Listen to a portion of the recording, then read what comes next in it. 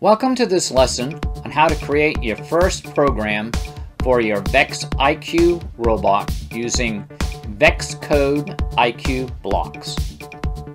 And don't forget, the difference between engineering and just messing around is documenting what you're doing. So be sure to write things down. This lesson is intended to be used with the VEXiQ standard drive base, which can be assembled by completing steps 1 through 19 from the Clawbot IQ build directions, which came with your kit. Please note, a link will be provided in the description of this YouTube video for the presentation used for its script. Live website links can be accessed from that presentation. VEXcode IQ blocks can be downloaded from the VEX Robotics website. Presently, installations are available for Windows, Macintosh, Chromebooks, and the Apple iPads. Once you have the program installed, you can either double-click on the desktop shortcut or go to your program's location. Let's get started. With any program for robots, it's important to set up the robot configuration so the program matches the inputs and the outputs on the robot brain. So click on the Add Devices button. Click on the Add a Device button. Now click on the Drivetrain button. You plugged the left drive motor into Smart Port 1 on the brain during step 19 of the build. So click on the 1 button under the left motor selector port. The right drive motor is plugged into port 6, so click on the 6 button.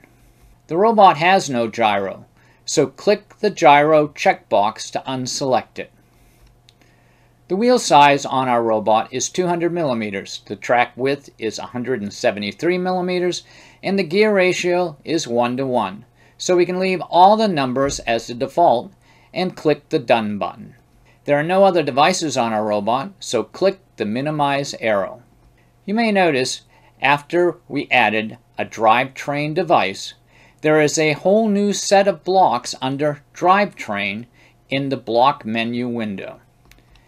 Now click and drag the Drive Forward for 1-inch block over so its notch fits into the nub on the When Started block in the project window. Next, click on the selector triangle beside the word inches. Then click on the mm to change the units to millimeters. Now click on the oval with the number 1 in it and change the number to 200. You have just written your first program. Remember, the wheel size is 200 millimeters. This means the program should move our robot 1 wheel rotation forward. Now you've created your program, we need to download it to the robot. If you are creating your program on an iPad, click on the Tutorials button and watch the wireless download video. Otherwise, continue with the next steps. Be sure to plug your VEXiQ USB cable into your computer and into the VEXiQ brain. Then turn on the brain by holding the check mark button. Notice the brain icon is now highlighted. Next, click the download icon. The Save As window will pop up. Type in a name which makes sense, like Move Forward. Then click Save. Unplug the USB cord and set your robot on the floor. You can now test out your program by pressing the check mark button. Next comes the fun part. You can play around and experiment. You can drag over another Drive Forward for 1 inch and use the selector arrow to change the command to read reverse. Then you can change the number to 200 and the units to millimeters. This will make your robot move back to its starting point. You can drag over a turn right for 90 degrees, and this will make your robot turn right for 90 degrees. You can change the number 90 to another number and have your robot turn to a different amount.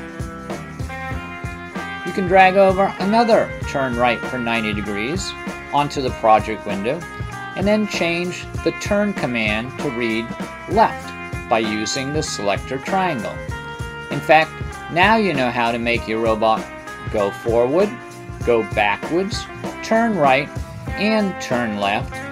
You can make your robot go wherever you want.